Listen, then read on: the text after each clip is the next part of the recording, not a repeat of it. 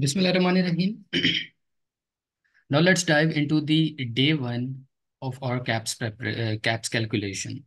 First of all, I want to discuss with you a golden rule. A golden rule of calculations is that we should keep a special eye on the units in the questions and units in the answers. For example, in this question, there are units 0.430 kg, and then he talks about grams. Maybe the answer is in kg, maybe the answer given is in grams.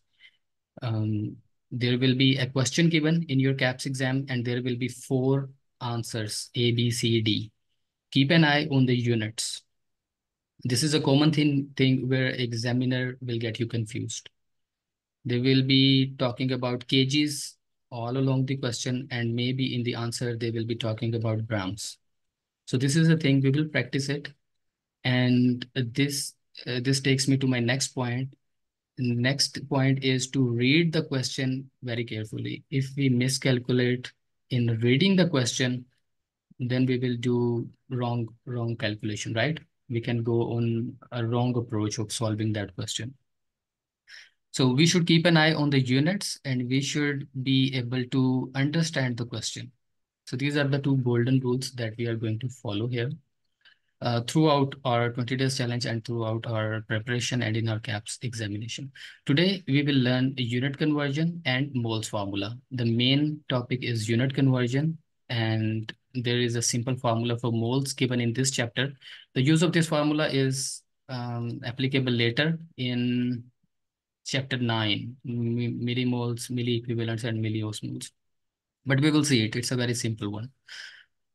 So let's start with the unit conversions. This is our main topic today. This is the table for unit conversion. I want you to understand it because we will be using it a lot of times in all the calculations. Almost all the calculations, we will be using this unit conversion thing. So in this APEC book, they have separated it. For example, first they will talk about the mass, the gram, kgs. Then they will talk about the liters, the liquids. Then they talk about the meters, and then the moles, millimole, micromole. I have combined it into a single table. This is it. And this is a table I want you to write with me. I hope you are all here with a paper and pencil in your hand. So this is a unit. Let me explain it to you what it is. This is the thing. This is the main unit. This is the main unit. And then if we go up, we add the word kilo. If we go down, we add the word milli, micro, nano, and pico. Milli, micro, nano, and pico. These are the units we will be facing most, milli and micro. This nano, pico is also okay. If they give it to you, you know where you are standing. So I want you to memorize this. We know this kilo thing, okay? We go one level up, it's a kilo thing. We go down to this main unit. We go into milli, micro, nano, pico. Milli, micro, nano, pico. I want you to say with me. Just keep your microphones muted and say with me. Milli, micro, nano, pico. What's going to happen is sometimes you maybe got confused with these 2 things. Like nano comes first or pico comes first. So make it sync. Milli, micro, nano, pico. Milli, micro, nano, pico. Milli, micro, nano, pico. Write it down on your registers a few times. Milli, micro, nano, pico. Milli, micro, nano, pico.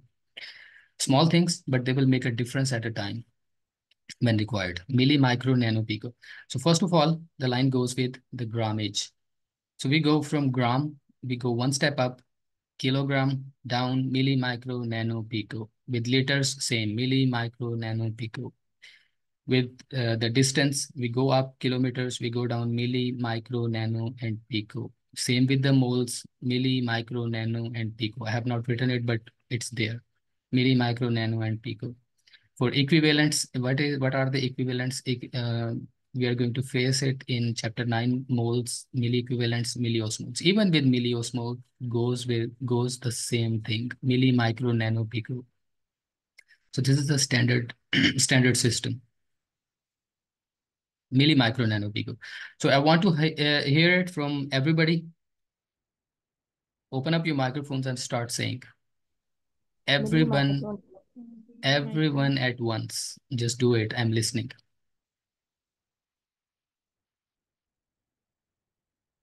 Say it. Be an active participant. There are sessions that I conduct where people don't participate and it's okay, but this is a different session. I can't hear it. Say it, people. Milli, micro, nano, pico. Milli, micro, nano, pico. Milli, micro, nano, pico. Milli, micro, nano, pico. Milli, micro, nano, pico. Milli, micro, nano, pico. Okay, that's enough. Thank you, everyone. Metre के बाद centimetre नहीं आएगा? Yeah, we'll see about that. Centimeter. We will see about that. We are talking about 1000 difference. Okay, one thing, there are sessions where it's not necessary for everyone to participate, but this is a different thing. So I want everyone to participate when I say so. So now in this table, we are talking about a difference of 1000. If we go down, we multiply it by 1000. We will see about multiplication and division. Just listen that there is a difference of 1000 in every step. We go down, we multiply it. In 1 gram, there are 1000 milligrams. In 1 milligram, there are 1000 micrograms. If we go up the same way, this table works this way. There is one exception for the meter. There are actually a few exceptions. We will see another one in the file. But the first one here is the meter. In a meter, there are 100 centimeters. In 1 meter, there are 100 centimeters. This is an exception. Rest, the table is okay. Yes, someone is speaking about this meter thing or another thing. Okay, we'll see. No, nothing. I was just asking about the centimeter because I couldn't see the centimeter in the table. Now it's clear, sir. Thank you. Yes, centimeter is different. There are 2.5 centimeters in 1 inch. So this is a basic conversion. We'll see when we will get there. For now, just focus on this table. So this is with this exception, with 1 meter is equal to 100 centimeter.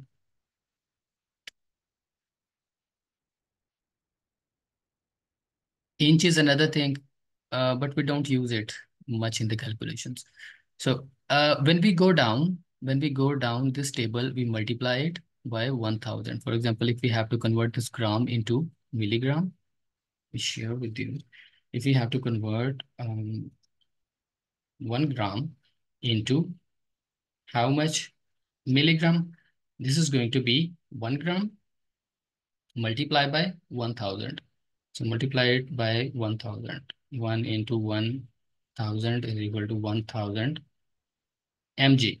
If you have to go down 2 steps, just multiply it with, for example, we have to go from gram to microgram. No, don't worry.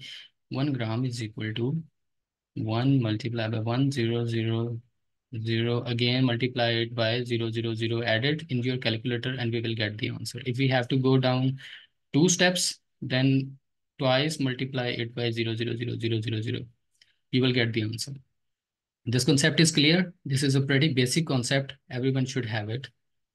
Not clear to anyone. And if we have to move upwards, we divide.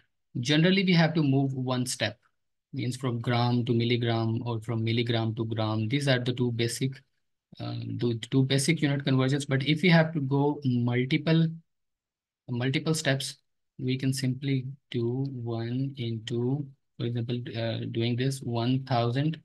We know that this is going to, 1 step. If we have to go 1 more step, we again have to multiply, add zeros, 000, and this is going to be our answer.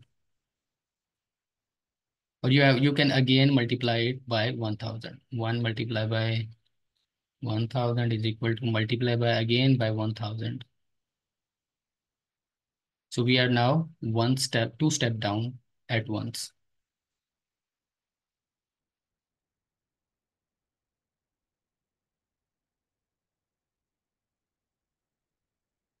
Okay, if we go from downward to upward direction, we will divide it. For example, we have to go from milligram to gram, we will divide it.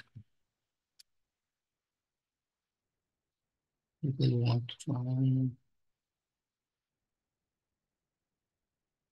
admit it. So this concept is clear to everyone. We should not waste time here if everybody already know this, how to divide and multiply.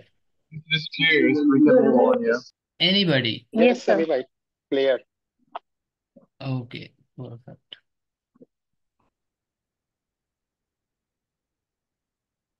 Let's move forward. It's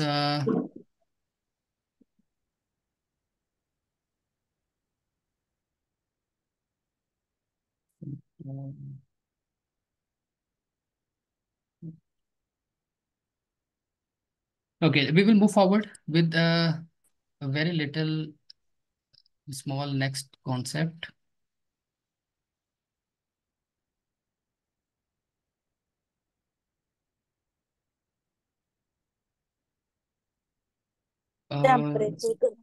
Yes, temperature conversion. There is a table of temperature conversion given at the end of this first chapter of ours. What you have to do is to, I have not found it useful in CAPS, but there can be a question about this. And this is very easy. What you have to do is to just memorize a few values here. For example, we see there is this 32 and 5/9 thing. So this 32 will come here, 32. We do not have to memorize a lot of digits. Okay, the same digits come in almost all the formulas. 32, 32, 5/9, 9/5, 5/9. You just memorize it. I'm not going into the details. This is actually the opposite. These two formulas are opposite from Fahrenheit to degree centigrade, from degree centigrade to Fahrenheit. This is just a formula manipulation. And then you memorize this. This is just a thing that you should know, but this is not going to be utilized in our CAPS calculation just once in later chapter. And that's not an important topic as well. So I want you to write it down in your homework 5 times. Just memorize it and then write it down 5 times. It's sufficient. And before going to your CAPS exam, you just revise it in your mind. A pharmacist should know the temperature conversion, but I have not seen any question in my CAPS or anyone's exam like this. Okay, we will move forward. Sir, 1 minute, sir, please. Yes, yes.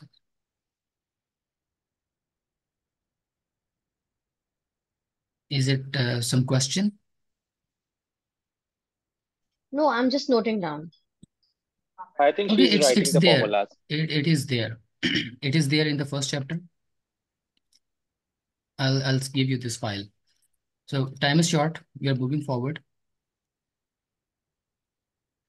Now, another important thing is the conversion between pound and 1 kg. This is a very simple formula that we know 1 kg is equal to 2.2 pound and 1 pound is equal to 0.45. Mute yourself, please. 1 kg is equal to 2.2 pound and 1 pound is equal to 454 kg. But how to apply it? I'll show you how to apply it. This is a very simple thing, but sometimes we get stuck to it. If we have to convert 5 kgs into pounds, how will we do it? And if we have to convert 5 pounds to kgs, how will we do it? I get stuck myself for a few minutes, so that's why I'm elaborating this for you. So if we have to convert 5 kg into pound, we have to write the equation like this. 5 kg is equal to, now 5 multiplied by this value, 2.2. 2.2. And 5 kg to kg, this will go like this. 5 multiplied by 0.454. It will give you the answer. So this is the way you will quickly move around from one unit to another, kg to pound. This much kg you have to convert, just 5 multiplied by 2.2. Okay, 5 pounds into kgs, 5 multiplied by 0.454. In CAPS, time management is everything. So we need to develop our shortcuts. Instead of doing long things, you can just simply write this down directly on your calculators without writing it on your notepads. 5 multiplied by 2.2, that much pounds are going on your notepad then. Something that you can skip on your notepad, you should skip. Write it down directly on your calculator and then utilize it on your notepad in the rest of the calculation. This is clear to everyone? Any question? Yes, Sami bhai, clear. Sir, do they give any kind of a rough sheet or rough paper in the exam Yes, for yes, there is a full copy they will give you. It will be plenty for you to take notes. and scientific calculators are allowed, right? Yes, scientific calculators are allowed. And another point, a very good point, it's this, that you should be practicing all of this calculation from now on your own a scientific calculator, so that you will get used to it. If you continue doing this on your mobile phone, someday you have to shift to that scientific calculator. So I recommend that you buy it as soon as possible, arrange it, and start doing the calculations right on that, so that your hand will be set. Okay. So your hand gets set on the scientific calculator.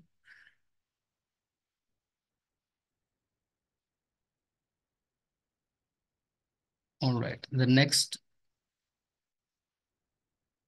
Okay, we are going to skip it now. All right. Now it is your homework for, this is actually very, very basic thing. So I will not go through all of these questions. To give you some burden, 50% of your part, you have to do all of these questions on your notepad and then send me the screenshot. One thing I will tell you, do not get confused with this -3 or -4 signs. They are nothing easy to get confused with in this, but you do it your way. It's not necessary for you to write down this -3 thing. You can simply write it down. What is this minus thing? 10 to power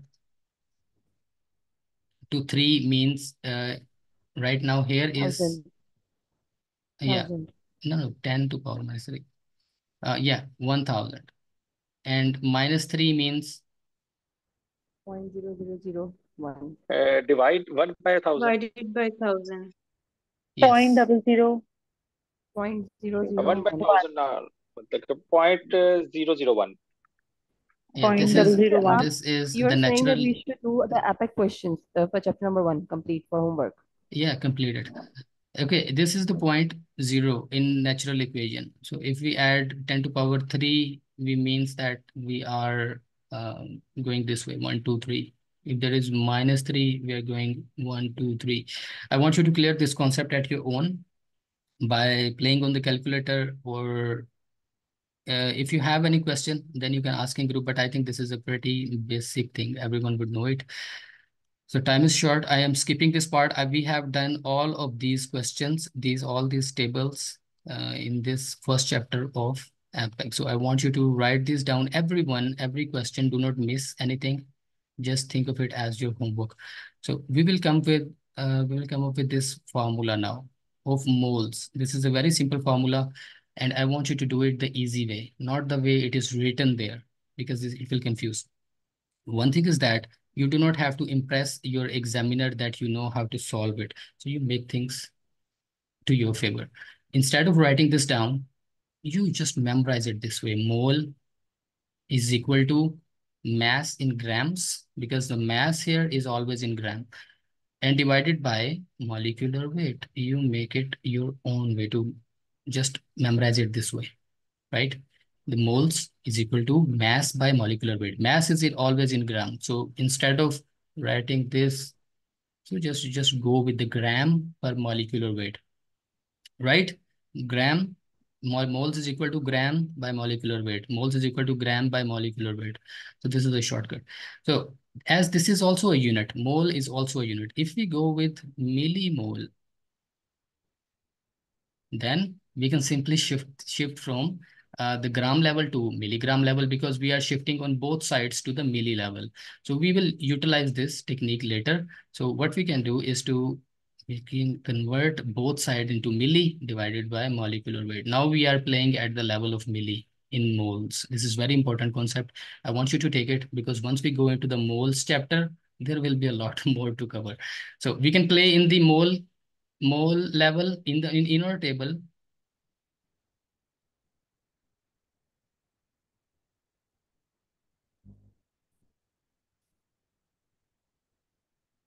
in this table, we can play on the mole level. The formula given here is written at this level, moles. We can also come into moles, but we are not doing any trick.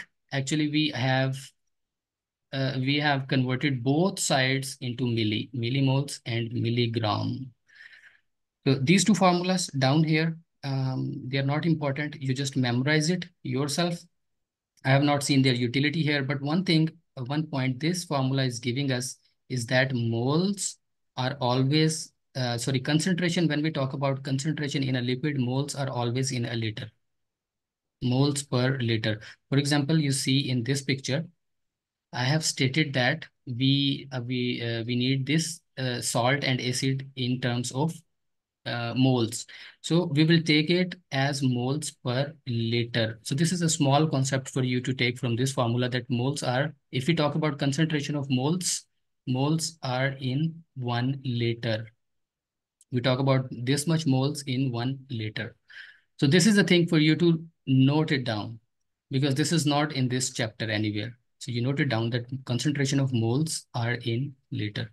So this is a small thing and very small application in not very important topics. So do not give that much concentration, but you should know.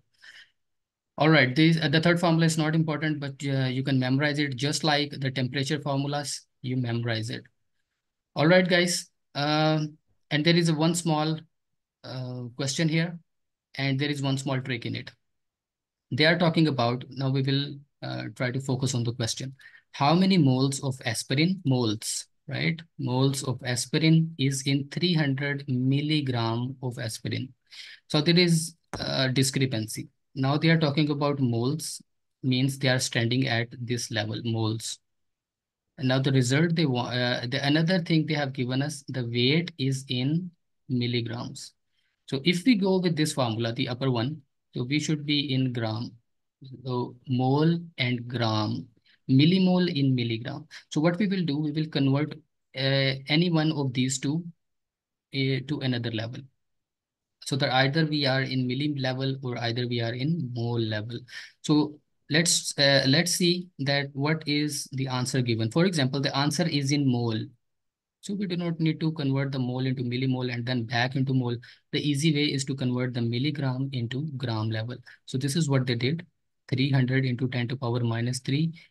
You don't do it this way. You just do it with your calculator, the easy way.